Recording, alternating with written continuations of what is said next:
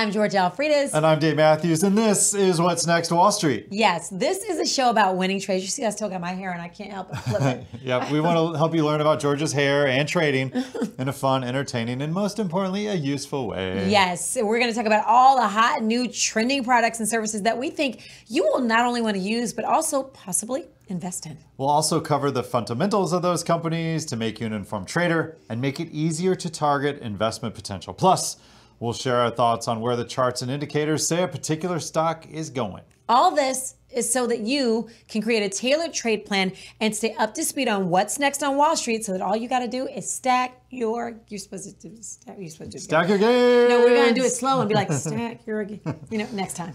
You can email us at wnw@optionsplayers.com or hit us up on the social medias at What's Next Wall Street with your questions. We can also direct you to instructors and experts over at Options Players who dig into those trading fundamentals. Hit us up, www.optionsplayers.com. It's time for the Stock Minute. Boom.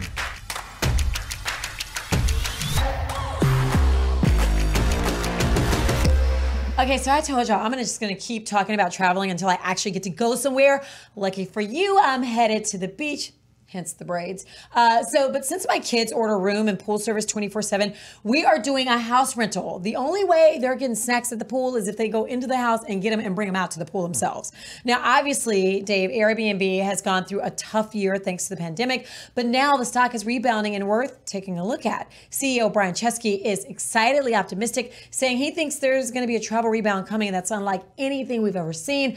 Our boots are on the ground, meaning me. I'm the one wearing the boots. Anyway, we've confirmed this sentiment. Right, and just last week, flights and hotels were sold out in some hot travel destinations. And now Chesky says his company will need millions of more hosts to meet this resurging demand. Now, the interesting part about Airbnb stock, it's yet to react to this news. Last quarter's retreat from technology stocks has, in our opinion, created an opportunity that needs to be looked at. Yeah. And the clues provided by Brian make this one ripe for the taking. As long as the market as a whole stays healthy, we may see a rush to ticketers like Airbnb as the summer travel bug flies and people feel more confident in being around other humans. Yeah, that's it. Humans. All right.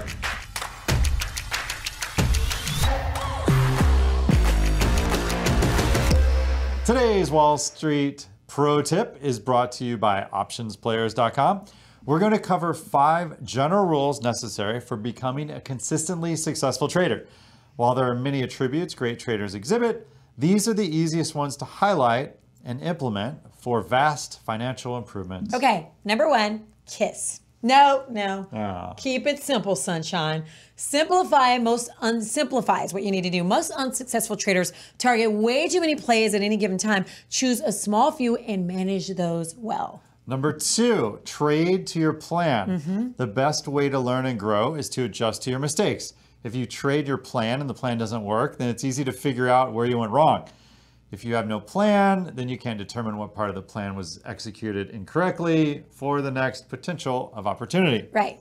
So number 3, don't fall in love, okay? You know this is my problem. I get emotionally attached to a company or a company story, but as we've covered on previous episodes, emotions kill accounts. So don't fall in love with a ticker because the market doesn't care about your interests. We don't love them IPOs. That was great. Funny.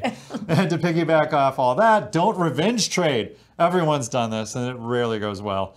Don't take a new position to recoup a previous mistake. Each position should be targeted with reasoning and not with emotion. Last but certainly not least, expect losses. Now, there isn't a trader out there who's perfect, so don't you expect to be. Losses are going to come and your success is going to follow by managing those losses and learning from your mistakes. Just like in life, if you follow your rules and expect to lose 50% of your trades, then you're going to be pleasantly surprised at your performance. Yes, that's right. Being right only half the time while managing those losses is going to result in huge gains over time, and you're going to enjoy trading more. And I'm going to use those for dating tips too. Yes, absolutely. Okay, this is the part of the show where we get to hear from you.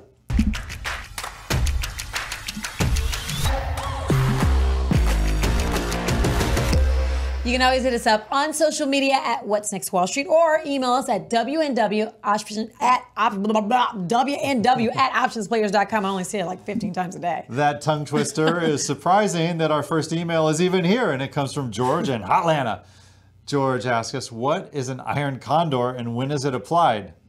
What? What is an iron Well, this is a condor? great question, George. An iron condor is a strategy where two vertical spreads, a put spread and a call spread with the same expiration date, yet different strikes, is purchased. This is essentially selling both sides of the underlying instrument by simultaneously shorting the same number of calls and puts, then covering each position with the purchase of further out of the money calls and puts, respectively. Okay.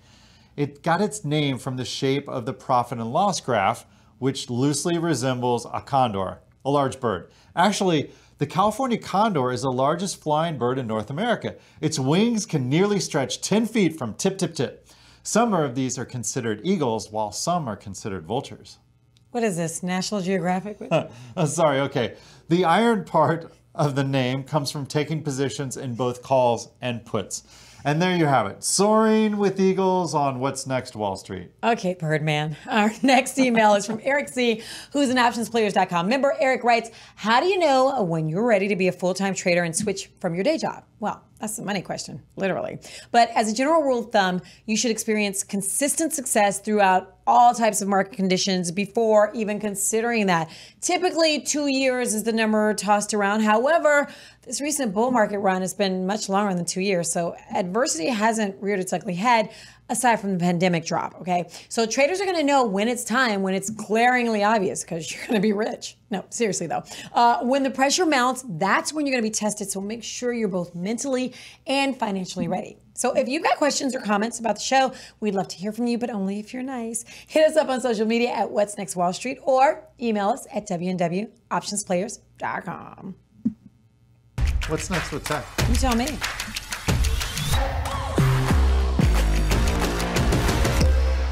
So Georgia, have you noticed that used cars are going up in price and new cars are sitting by the thousands on storage lots? Crazy. Well, that's because of the chip shortage that's making these new cars really only half built, meaning the hardware is there, but the firmware is missing. Now, firmware is the software on chips that runs things like your entertainment system, air conditioning, and oh yeah, it also lets the engine run. So some manufacturers are getting clever and their models are only coming with one key. And they're even removing that annoying auto start stop feature of the engine that most of us turn off anyway. Oh my gosh, that's the first thing I turn off right after I adjust the mirror and get my tunes going. Well, once we go all electric, which is inevitable, we won't have that auto start stop engine problem any longer, but we also won't have the sweet roar of that engine. So why are there no chips for these cars? Well, there was a fire in a Japanese factory back in March of 2021, and that took out a plant that those countries and Japan relied on for their vehicles. On top of that, because of the COVID pandemic, many of the US automobile manufacturers didn't pre-order surplus or anticipate the demand for new car purchases. In fact, many factories were closed, and this led to a backlog of manufacturing that created a domino effect for all supply chains. So I see that like our car dealers are even reaching out to my family. They've been emailing us and calling us to buy back their cars. But if they saw the suckers stuck to the floor and the ceiling and the Sour Patch Kids melted into the leather seats, I think they changed their minds. Yeah, it's because they're trying to fill up those empty lots. Well, not exactly empty, but they are looking a little bit tattered and tired. So what can we do about this? Well, some folks are excited to sell those extra cars. Well, I get rid of extra ones in my garage because we could use the space. However, I've got a son who's about to start driving. He might be upset about that. Well, I only have a bunch of old used cars that I like working on, so this doesn't matter to me one iota. But I do have my eye on a new electric F-150 or maybe even the Cybertruck. But I'm pissed at Elon for manipulating Bitcoin prices more often than he changes his underwear. So what is your point on this? Will Micron and nvidia go up because of these boosted orders from the automotive sector? Just leave a note for us down in the comments. We want to hear from you.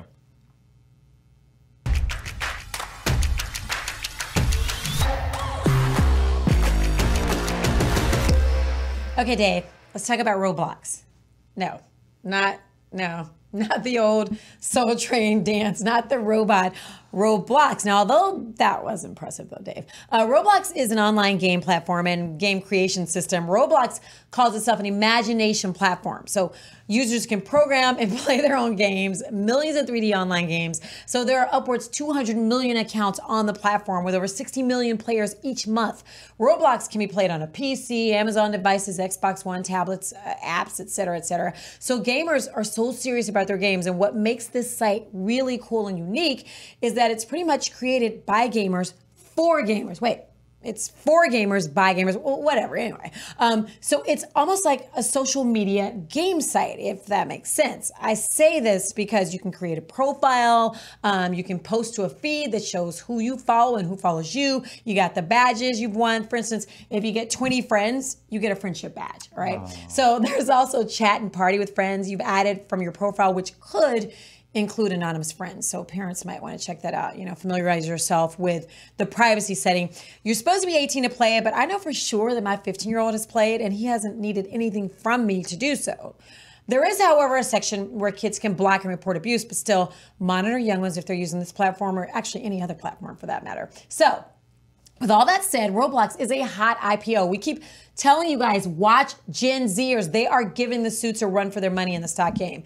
But there are some unique risks with Roblox, like Roblox. Number one, it is a children-centric platform. And kids, it's hot now, but tomorrow they'll be on to the next one, okay? Just like GameStop, still the metaverse platform isn't going away. If anything, it's getting more and more evolved and more confusing to people like me. All right. But back to Roblox. Is it smart to invest in Roblox or is it overvalued? Let's welcome OptionsPlayers lead instructor Greg Crouse to the show to help us sort through the robots. So Roblox, my kid plays Roblox. It is what it is, and the numbers look good. But when you look at subscribers and daily users, they're great. But where does Roblox make their money? They make it off of paid users. They're not making their money off of advertisement or selling your data. So when you look at the fundamentals, it's not a great company. All right. 2020, yes, their daily users went up like 100%. Great. It was during a pandemic. You know what I'm saying? Everybody's numbers went kind of up. So you had all these kids that weren't at school. Now they can play Roblox. All right. Well, when school starts back, probably, that's going to go down. All right. Sorry. It just is. But all these great, and you hear millions and millions and millions and millions of daily users, tell me how many of those are actually paid users. Because I'll tell you, 480,000. Now, if I owned a company, I would love to have 480,000 subscribers. That pay me money. That'd be great. But in this case, the company is worth, I don't even know how much money now. It is an incredible amount. I'm not even going to look at it. It was 45, 50 billion. No, it's Roblox. Adults aren't using it. Individuals that will purchase through micro aren't using it. We already know that. 480,000. So is it worth that amount? Absolutely not. Okay? Is it worth half of that? Maybe. How can Roblox adjust to the new times? If you ever not played a Roblox game, go play it. It's not the best. So let's compare Roblox with, I wouldn't say its nearest competitor, but in my house it is, okay? So if the kid's not playing Roblox, it's probably Minecraft, okay? Which one of those makes more money? Well, it is back and forth. But when it really comes down to it, Roblox has an evaluation on that portion of Roblox, or that portion of Minecraft, which, by the way, is owned by Microsoft. But just that portion, if you were to evaluate both of those companies and the current value that Microsoft puts on that, Roblox is worth like 8 times the amount of Minecraft. Nope. Sorry. So I would say Roblox is great. I think we should get down a little bit before you try to get into it long term. But at that evaluation, everything in the market's kind of evaluated high right now. So I don't want to say that it's not going to beat some other stuff. But find somewhere else for your money, most likely. But go talk to someone, see what they say that's a financial advisor that can actually look at your stuff. And he's absolutely not going to suggest that you invest in Roblox. Simple. I wish y'all would give me a stock that I can say, hey, this is a good stock, because I'm getting a little negative Nancy over here, always being the pessimist. But this goes with most new IPOs anyways, and that's a great thing. IPOs come out, you expect them to grow, but it's Roblox. Roblox has been around for a while, okay? Now, where Roblox could go is how do they expand into Asia? Now, if they expand into Asia, that could be a great thing, but it still comes down to their financials are absolutely awful. And for a company that's been in business for so long to actually be losing money, they had to IPO just to stay open. Is basically what it is when I looked at the financials. And their financials really, we'll find out more now that they're required by the SEC to report better, right? To report more information. So we'll see. But from my view, I think they lost like 200 million last year. Lost money the year prior to that and the year prior to that. And that's just how much money they lost after getting, with tax deductions and everything else. So, tax rebates. So, I mean, it's Roblox. Dunsky? No. Possible future? Absolutely. Buy at $60?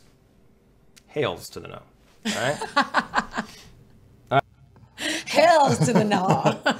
And this is why we say watch an IPO for a while and Yes. see what happens. Absolutely. And we like to thank Greg, lead instructor at Options Players.